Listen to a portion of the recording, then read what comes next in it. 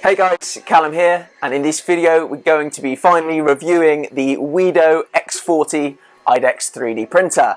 Let's go.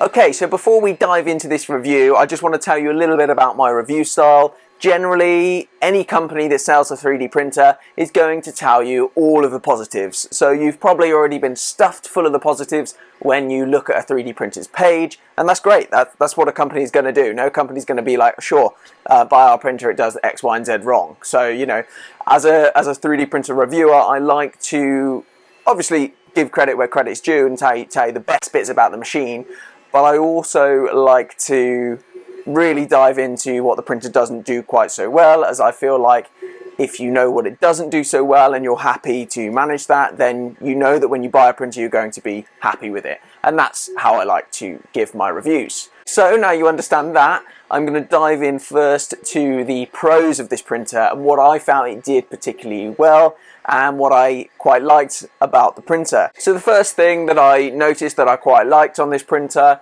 above the standard design for instance, is the way they have set up their hot end. So on the printer you'll see that it runs along these nice linear rails for the X-axis, and that provides quite a nice smooth setup. But specifically the bit I really like is the efficiency in the X direction. So you've got your hot end with its heatsink built in around it and a cooling fan to the front. You've then got a space which allows for the airflow to escape, and then you've got the front fan which acts as the part cooling fan. So that's all quite nice. Obviously on this side it's a little bit less X efficient because we are incorporating the Z sensor as a magnetic probe sensor, so that adds another couple of centimeters to the X-axis.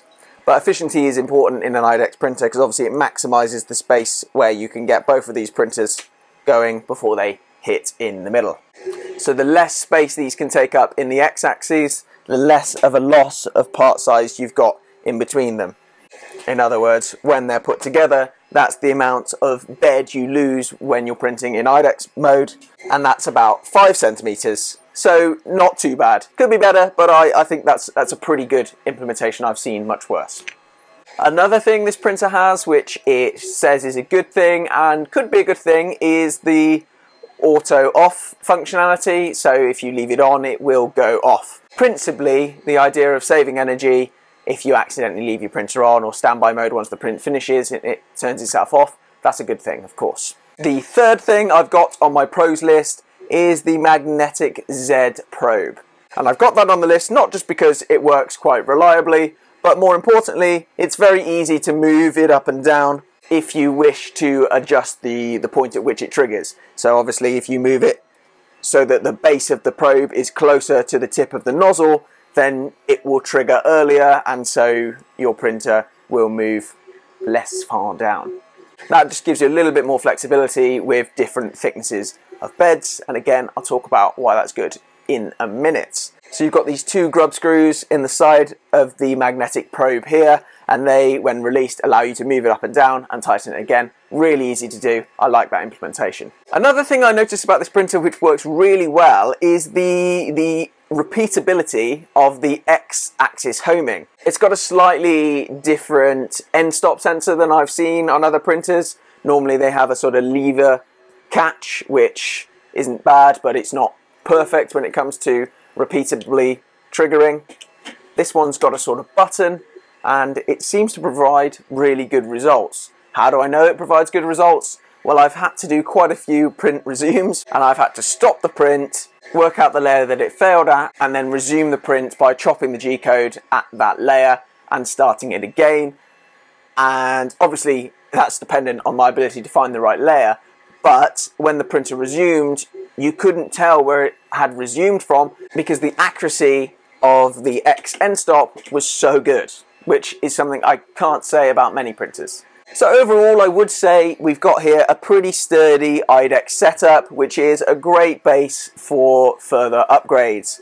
I think the cabling is fine, it's not causing any problems. We've got nice smooth movement on the X and Y axis, and the printer feels pretty sturdy when it's printing.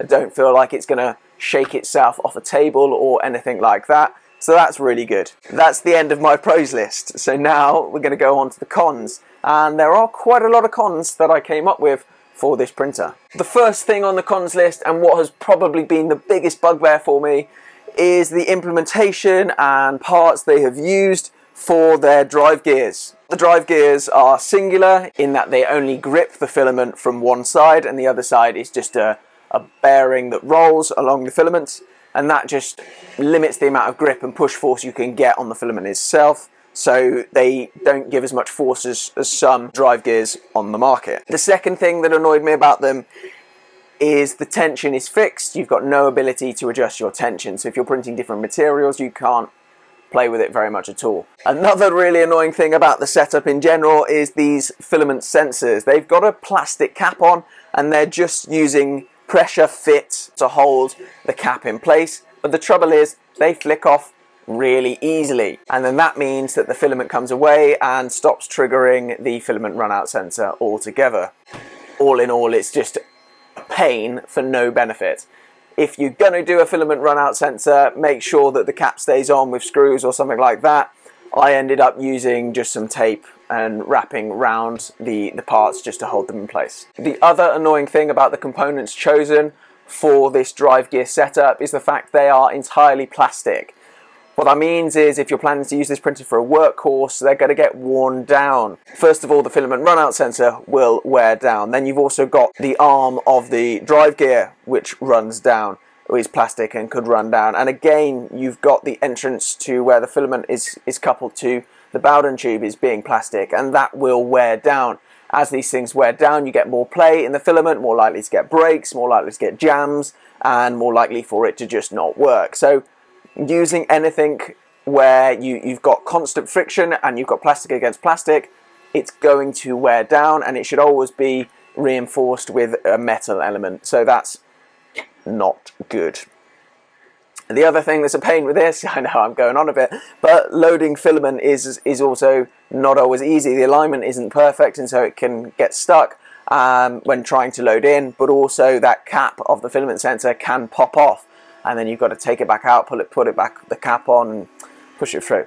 Anyway, it's a nightmare. You could argue, though, that that is the best component to be a bit of a nightmare because you can upgrade it, but you shouldn't have to upgrade something out of the box just to get a nice, usable experience. They can be made to work, so it's not the end of the world, but if you are planning to do a lot of printing on this printer and to get the most value out of it, that's what you're going to be doing, then you probably are going to want to upgrade that part. And obviously being an IDEX printer, it means you're going to need to do the upgrade twice. Okay, so the next thing on my cons list, and it's not a big con this one, it's just a bit annoying. The UI and general sort of operation of the machine could be a bit better. There's things like when a print finishes or you manually end a print, it will restart. The fact that it becomes unoperational for 30 seconds is a bit annoying because it starts to cool down. You've then got to reheat it, and that leads me on to another point that's a bit of a pain.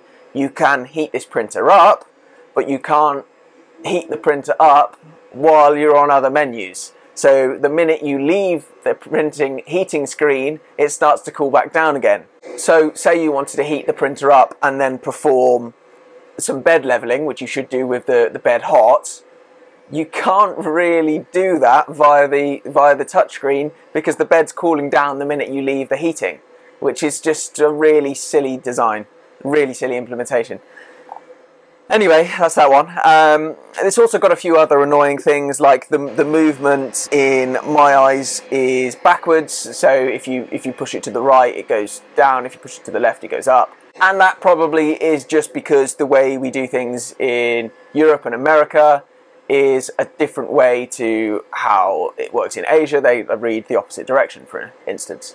So if you're used to reading mangas, then maybe that will make more sense to you. Another thing that's a bit annoying is you can't control the X and Y movements by putting a command in, or the temperatures by putting a command in. You have to do it all with button presses, and that's a lot slower than just being able to say, right, tap 220, that's what I want it set to, temperature, tap 60, set, that's what I want the bed set to. You've got to manually push all the way through. Another thing that annoyed me, small thing, but it's just general usability that people don't always think about, When you're using this with an SD card, it's got a massive gaping hole, and it's very easy, especially if this SD card is on the other side of your printer, to sort of reach over, go to put your SD card in, and all of a sudden it's dropped down into the printer. You then got to push it up, take the screws off, tip it out to get the SD card back out, which is a faff, and has happened to me about 3 times in the short space of time I've had this printer. The Wi-Fi setup I wasn't able to get to work. It's connected, but it doesn't show up. So I might look at this more in other videos and see if I can play around with the router to get it to work. We won't judge that one too much. It's not something I personally would have used much anyway, but I know some of you guys out there might have liked to see that and might have liked to see how the camera works. I've looked at a few other YouTube videos to see what they thought on the camera setup, and generally people thought it was pretty good, but the position wasn't the best for seeing everything, and well, yeah, it could be slightly better. So, but you know, if you can get it to work, then great. It might be a good bit of added value for you. If that was the bit of the review you're really hoping to see, then let me know in the comments down below, and I will look into it more and hopefully get it working. Another thing I didn't like about this printer in general is the bed surface. The trouble is with these sort of grippy textured beds is they're stuck straight onto a steel build plate. The steel flexes a lot as it's heated up, and so you get quite a lot of warpage over the bed that can't really be dealt with. Yes, this printer has a Z probe, the magnetic Z probe, in that it can probe at different points on the bed to work out the position and the warp and try and account for that in the movements. But I found that the Z axis is a bit cronky, especially while it's down on the bed. And having it move up and down, up and down, up and down just didn't really work very well. So I turned off the G29 command and just went with a single G28, which is a standard homing command. It'll home X, home Y, and home Z at one point in the middle. And that's it. It will then just go ahead and print, and you can do the best to manually level the bed and work with it like that. I've got separate videos for manual bed leveling and for getting good first layer adhesion, so you can watch those if that's the sort of angle that you would like to pursue. I also, because I find these bed build surfaces a bit annoying, they eventually get built up with this sort of filament embedded into it, and then that comes off in parts and shows up in parts. I prefer to use glass, but obviously because it's using a magnetic touch probe, you're a bit limited with how thick a glass you can use. So if you are going to do that, what I recommend is turn that bed over, so you've got the steel side facing upwards, and then put a really thin sheet of glass on top. IKEA sells these little 4-packs of glass, which a lot of 3D printers use for the sort of 300 by 300 millimeter bed size. This is actually 310 by 310, so it's slightly too short. But it works well, and it's small enough, thin enough, that the magnetic Z probe will still sense the steel through that mirror glass, and that works quite well. The other thing I wanted to mention, I also found that the power resume didn't work either. So we've had some quite bad storms here in the UK recently, and a lot of power cuts, and 3 or 4 times now this has gone off, and that's it. No option to resume the print when it switches back on, which is annoying, but it's how I found out that the X repeatability of that touch probe is quite good. So if you're buying this for the filament runout sensor, or you're buying it for the power resume, don't bother, because in my experience on the 2 printers I've got, it doesn't work, and they are running the latest firmware that's available from the Weedo website, which doesn't look like it's been updated anytime recently. The last thing I wanted to say on the negatives, and I think is an important one to be aware of, it's a bit of a faff getting this printer to work with other slicers, and you have to add in some standard G-code at the top of every file that you slice, and that is especially the case if you want this to work in IDEX mode, which you presumably do, otherwise why would you buy an IDEX printer? So what I did to get it to work was I used one of the files that came with the printer. It had a long pre-processing command which basically just gives, which basically is just a picture, puts that on the screen, and then it's got a few other bits of information about the sort of X, Y, Z maximum dimensions, which doesn't really matter. But it wants to see that just so it knows that it's compatible with the IDEX mode. Basically what it's saying is it needs to have an X of less than 150, a max X and a minimum X of 0 and a maximum X of 150, just so it knows that this isn't going to try and smash into the other one. So it puts that there just as a safeguard, but obviously you'll be careful with your slicing anyway if you're using an IDEX printer. If you've bought one of these machines and you want help with that little bit, then put a comment down below and I can always add in that custom bit of G-code into the description for you so you can see exactly how that works. So all in all, what do I think of this printer? It is okay. You know, I'm sold on IDEX printers. I really want to find one that I can just use and it works brilliantly, but also doesn't cost you an arm and a leg. At the end of the day, you can now get good printers for £200–300, and there's not twice as much equipment in an IDEX printer, so I don't want to be paying more than twice the price for a reliable IDEX printer. And yet at the moment it does seem that if you want a good reliable IDEX printer, you've got to pay thousands, and to me that's a bit annoying. So I probably would rather opt for a printer like this and change out the bits that I'm not happy with. And maybe you're the same, or maybe you are happy to spend a few thousand on a very reliable IDEX printer. So basically, if you're looking for a printer that you can get out of the box and it's going to work perfectly for you with no tinkering, this is not the printer for you. If you really want an IDEX printer, you don't want to pay more than £1,000, and you're happy to do a few upgrades to get it printing well, this could be quite a good base. And I think that credit where credit's due. There's a lot that has been done right with the printer. Even little simple things like these brushes that brush off the filament off the nozzle is nice little touches that they have done well. They have thought about it in a lot of areas, not in all of them, but it's not bad. So if you are an experienced 3D printer, then I think this printer could be okay for you. So anyway, that's it for this video. I hope you enjoyed. Don't forget to smash that like button and hit the subscribe button below and ring the bell so you're notified of more content in the future. Next weekend we've got the review of the Ender 3 S1, which I know a lot of people are looking forward to hearing my take on that, so don't forget to stay tuned for that one.